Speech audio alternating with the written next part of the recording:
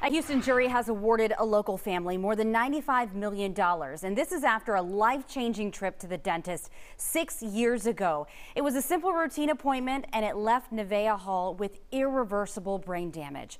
Fox 26's Tiffany Justice spoke to the now 10-year-old's family and joins us live with what they had to say. Tiffany.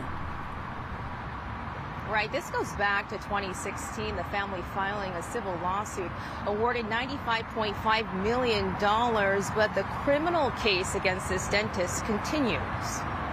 It changed her life and it changed our life. And can you imagine if that was your child? You had a normal, healthy child. The family of now 10-year-old Neveah Hall speaking after a state district court jury assessed damages of $95.5 million in the civil case against former dentist Nathaniel Jefferson, who since had her medical license revoked back in November of 2016. Things happen every day in the medical field, and that's understandable. But you do the right thing and you call 911. But that's not what she did. And she was so cold about the whole situation. Yeah.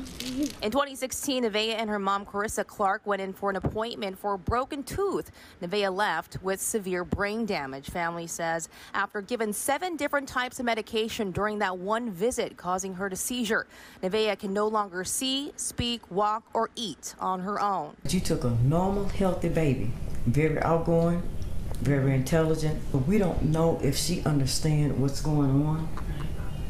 If she know the difference, that there's something different about her. No one understands the hurt.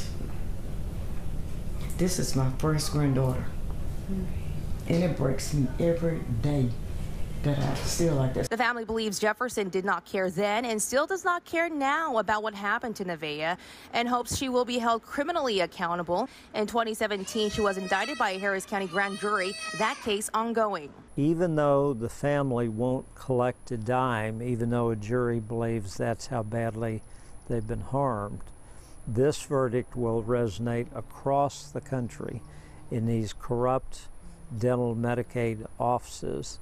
And every single one of those dentists has now been put on notice. Jim Moriarty, their civil attorney, says the family won't see a dime because they settled outside of court. When we got the verdict yesterday, it was heartbreaking. It was very heartbreaking. I feel like not only should the dentist be held responsible, but I feel like the pharmacist should have been held responsible also. Now the jury did not find the pharmacist culpable. Jefferson is expected to be back in court next month for her criminal case. Reporting live, Tiffany Justice, Fox 26 News.